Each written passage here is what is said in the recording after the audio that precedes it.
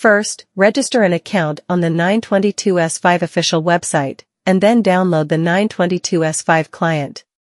Click to open the client, log into the account, and select the proxy list.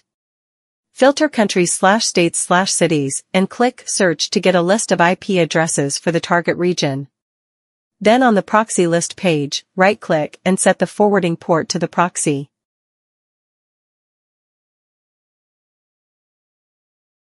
Click the port forwarding list to copy the local IP address and port. Then open the MoreLogin client and click New Profile. Once you are on the Advanced Create page, click the Proxy button.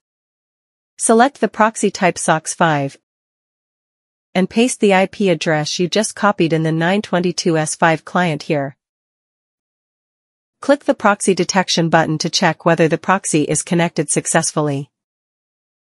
After successful detection, click OK.